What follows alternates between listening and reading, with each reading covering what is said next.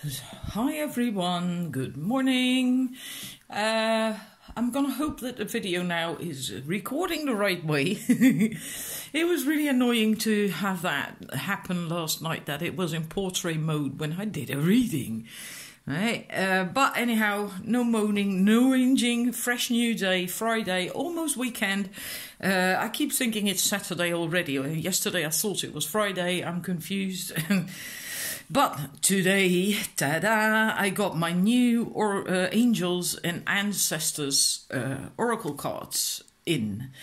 And that was really fast. The universe must have known that I did not really have the patience to wait 8 days, because from Book Depository it can take 8 days to get here from the UK. And I'm not in the UK, I'm in mainland Europe. So I was barely awake actually, and then the doorbell rang, and there they were.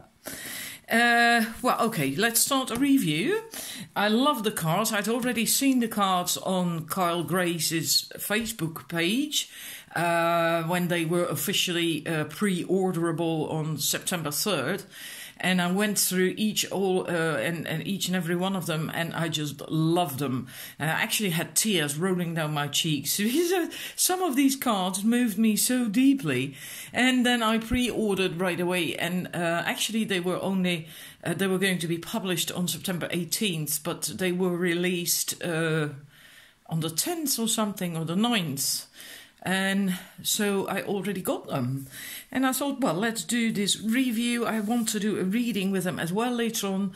That's why I want to get the review out of the way. Then I can shuffle them and do that. But they are really pretty. There's one thing, I'm going to show you that as well. The box, I like that. Now, of course, this is the box. It's just a hard box.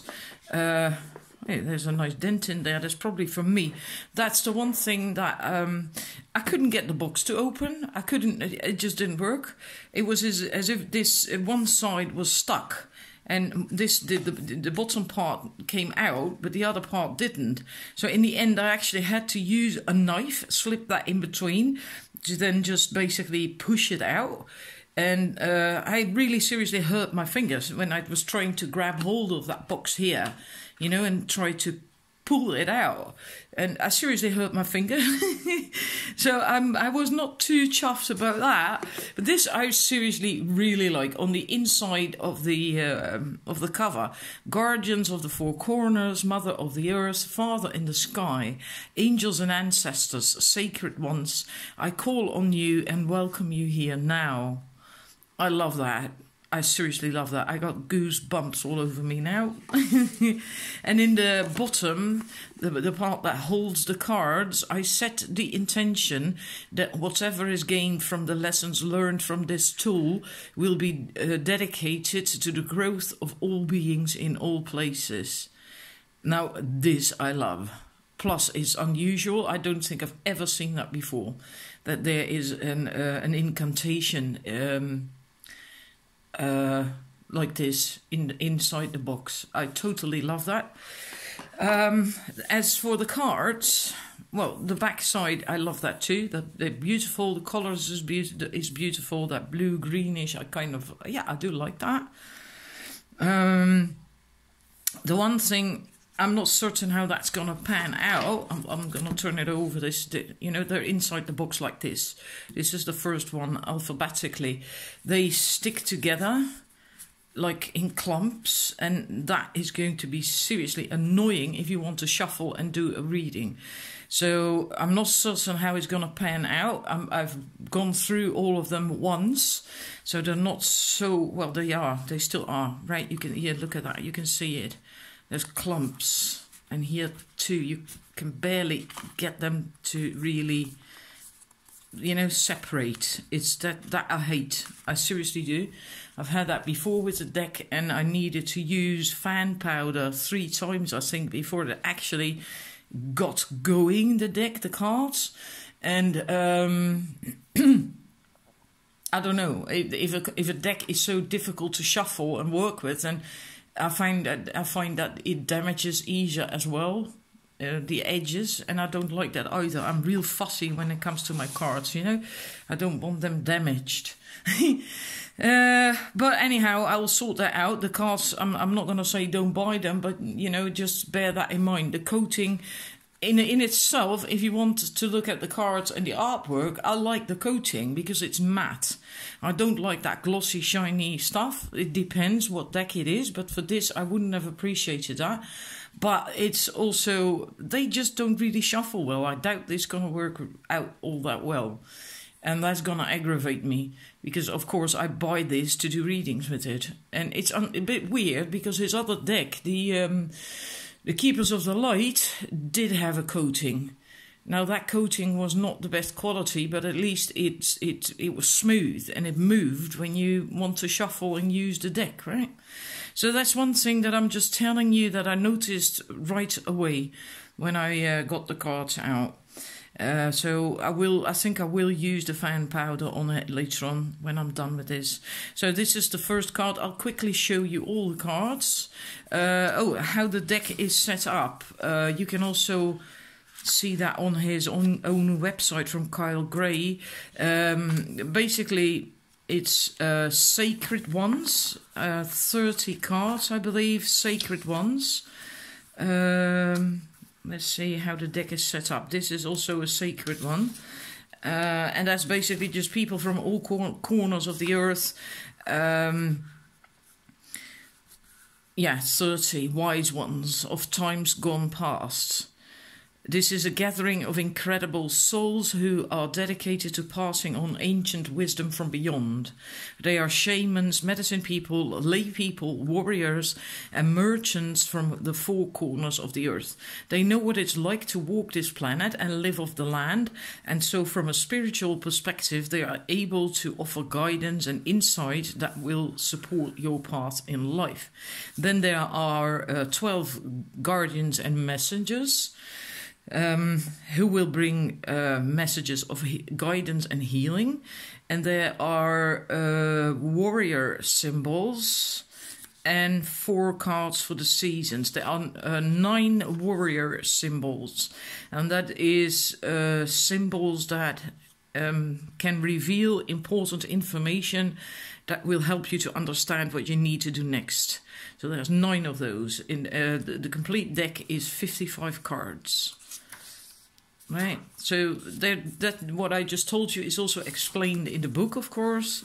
And then there is how to create a bond with the oracle cards. And I believe there is some using your oracle cards, storing, the usual blah blah, cleansing ceremony, shuffling, reading for yourself, for another. Then there are suggested spreads. I'll just quickly show you. 2-card spread, 2-card cross, Celtic compass spread.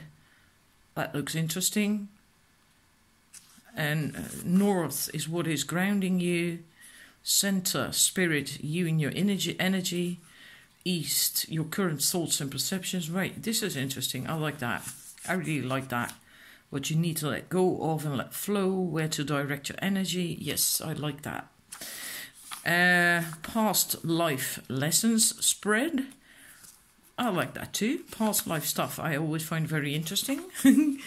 3-card questions, 1-card question, and so there's quite a lot on readings and quite some interesting readings as well. I believe he was going to do online a webinar thingy on the Celtic cross, on that Celtic cross. No, sorry, Celtic compass spread. I have to keep an eye on that. But that was after the 18th, after the official publishing date. Then for the cards, you get a black and white picture. And the caption that's on the card as well. The message, and then more insight, just more information on, in this case, druids. And then the extended message.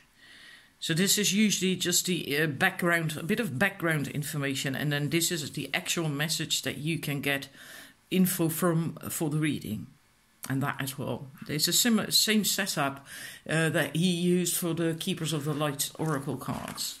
So that's basically the booklet, and yeah, that is enough information, I find.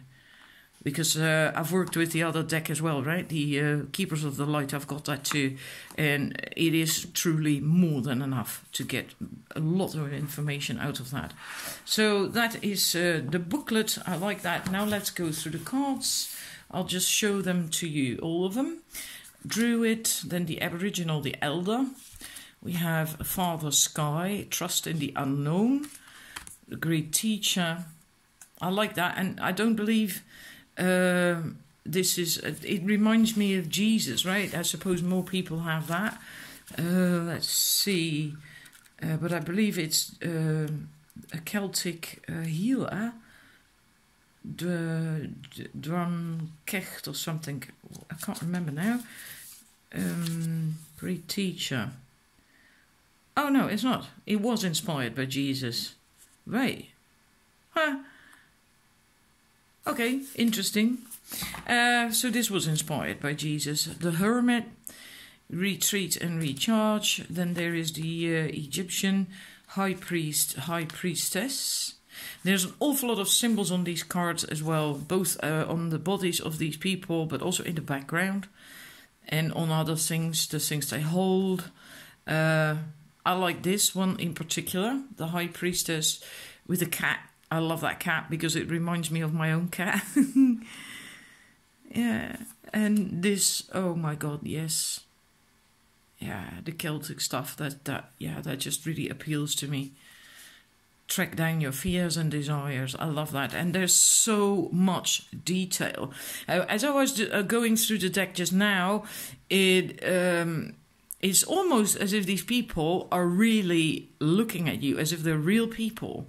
It's quite stunning.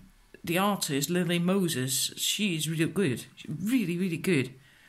This is a completely different style of artwork from the Keepers of the Light Oracle deck and the other deck he did on the Angels. And it's seriously as if they're real people. It's really amazing. And that's a lot to do with the eyes, how you can paint or draw eyes. It's seriously amazing. Look at this man. It could have been a photograph of a man.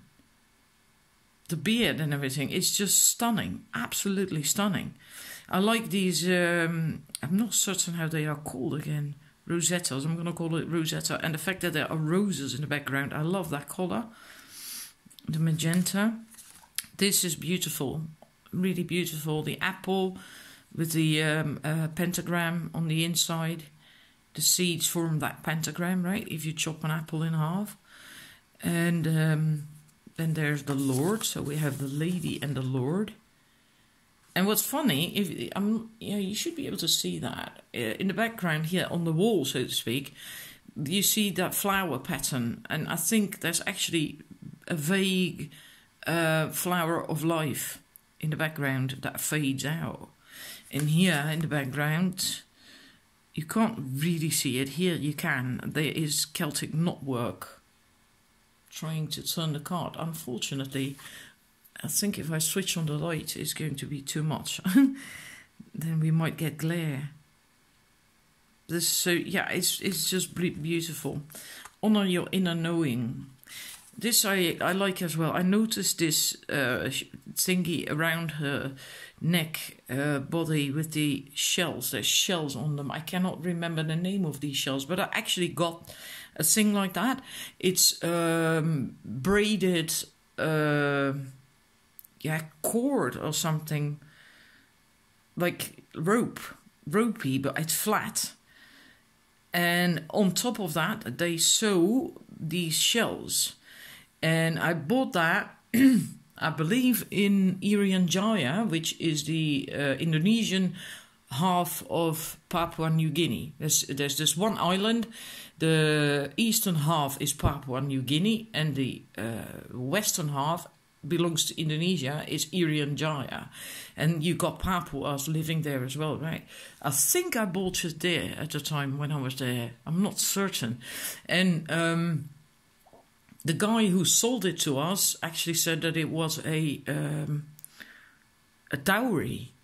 dowry, because these shells are like money to these people. But I'm not, yeah.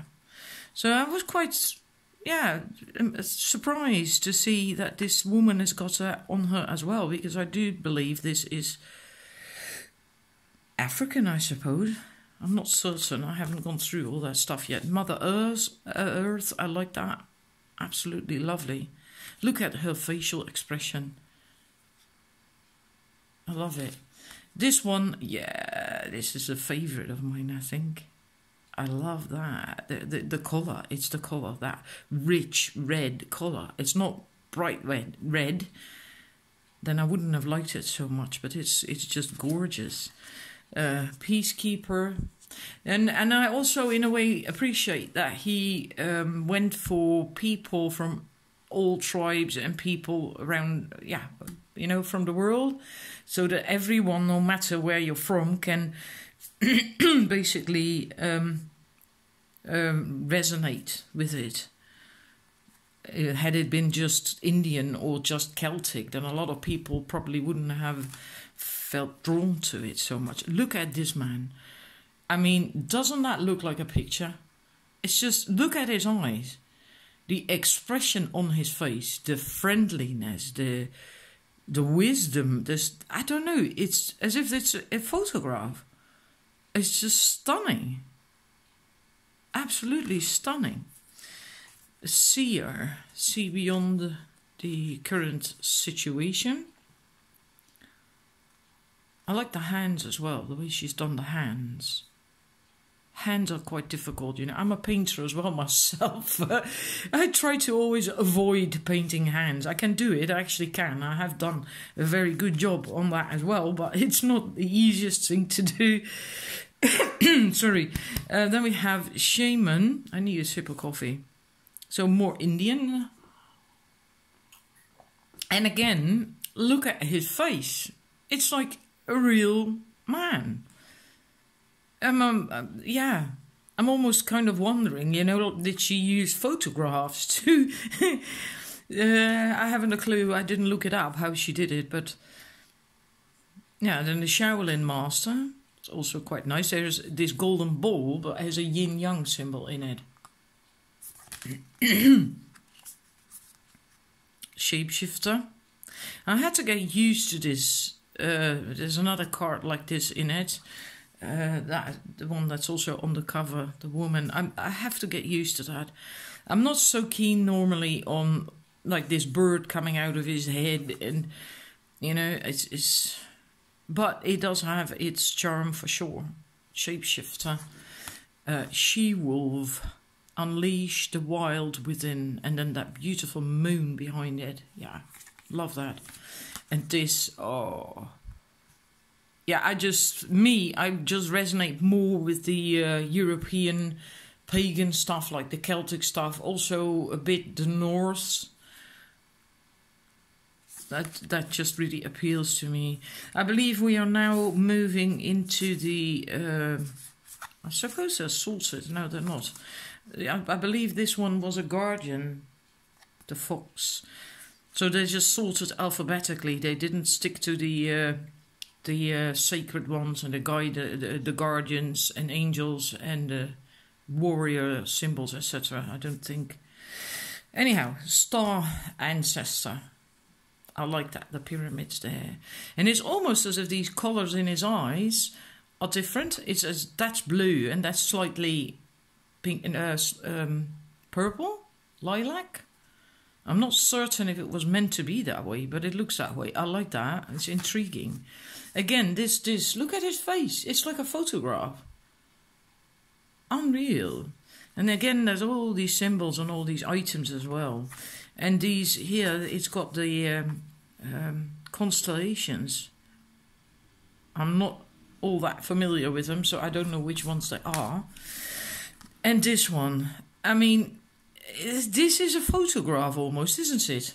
Like going to Turkey or Morocco and you see that man standing there, the trader, and you take a photograph of that. And I mean, unbelievable. Unbelievable. It's because the hand, you can tell that the hand, it's right? It's well done. But the face, look at the face and the eyes. It's just amazing. Traveler, move into a new direction. Warrior, be fearless and stand strong.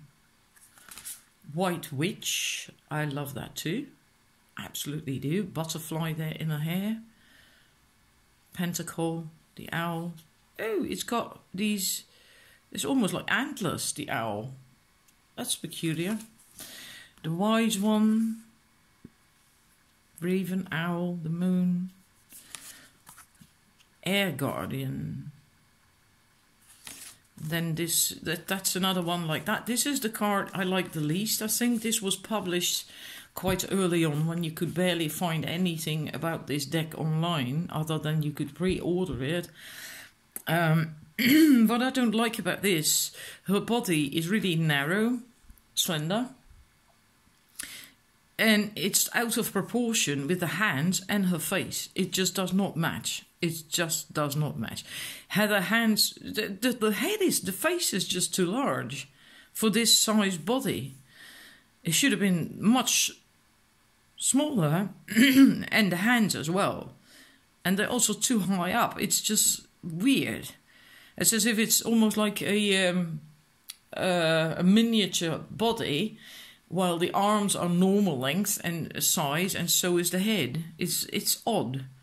Seriously odd, and I don't like that. That's because I am a painter myself, so I pay attention to proportions and things, you know. That's when I saw that, it's like, I'm not certain if I actually want this deck. For me, these things can be reasons to not buy a deck. Now, thank goodness I believe it's only this card, but I don't like that. Direction Guardian, love it. Love it, love it, love it. And this one too, it's I suppose it's meant to be kind of like a fairy, because it's all this a bit slanted. You know, it's almost like the Lord of the Rings. I can't remember his name anymore now. And the feathers, and there's this pattern in here as well, in that circle from his staff. Cobweb pattern, fire guardian, also like that. Very warm colors. Guardian angel, you're not alone. Heart guardian, love and let yourself be loved. Now, I would have loved this card, but it's just that clearly it's supposed to be a woman. I mean, look at the hands. They're not man's hands, right? They're a woman's hands. But her face is so masculine. And had they done the eyebrows different, not so far towards the bridge of the nose, it's, yeah, but that is a personal pet peeve, so to speak. You know, in itself, it is a beautiful card, but that I find, yeah, I don't know. It's a shame. But yeah, you can always nag about anything about when it comes to cards. Certain things are just very personal, right? Magic Guardian, unlock the magic within. I like that. And see, she's holding stuff there. She's holding something in her hand, and that bowl with its things. And again, there is this flower of life in the back. So there's an awful lot of symbolism to this deck. Again here, the flower of life. Medicine Guardian, love that. Caduceus, be open to healing. And this is really great, stunning. Mirror Guardian, take time to reflect. So she's holding a mirror, but there is not the reflection of her in that mirror. It's like the universe. I love that. I can't wait to do readings with this, really. Protection Guardian, drop your shields. This, oh my god, yeah. Water Guardian. I have this thing with water. And so this one, yeah, it really speaks to me. And again, look at the face. I mean, it could be a real woman, you know, again. So now we are getting to the warrior symbols. We have the arrow, we have the broken arrow. Embrace the energy of peace. Then we have the drum, dream and journey. Eagle, see from a higher perspective. Moon. Take note of intuitive messages. And then the phases of the moon underneath that. Mountains.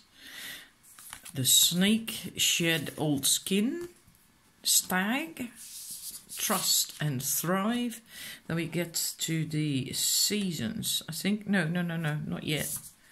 No, this is still part of the warrior symbols, the sun, and joy, success and happiness. Then we have autumn. Now we move to the seasons. Autumn, the raven, the spring, see your seeds grow.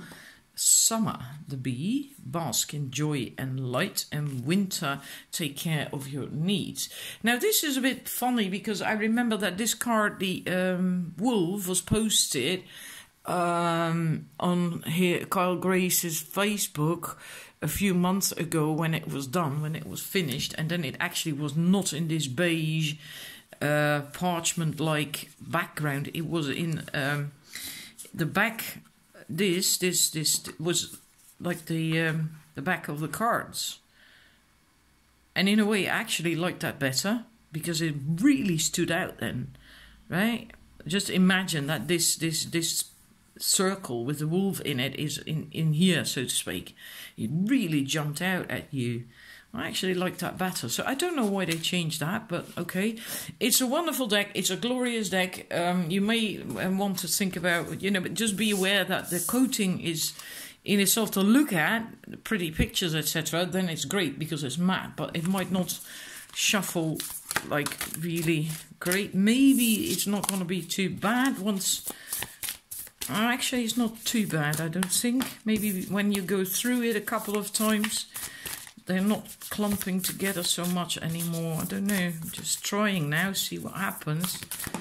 I do think I'm still going to use the panning powder. But anyhow, I hope you enjoyed this. And I'm going to leave you with these two pretty cards, because I just really love that. So I hope you enjoyed the review, and I am hoping to do a reading with it a bit later on in the day. Thank you for watching. Bye bye.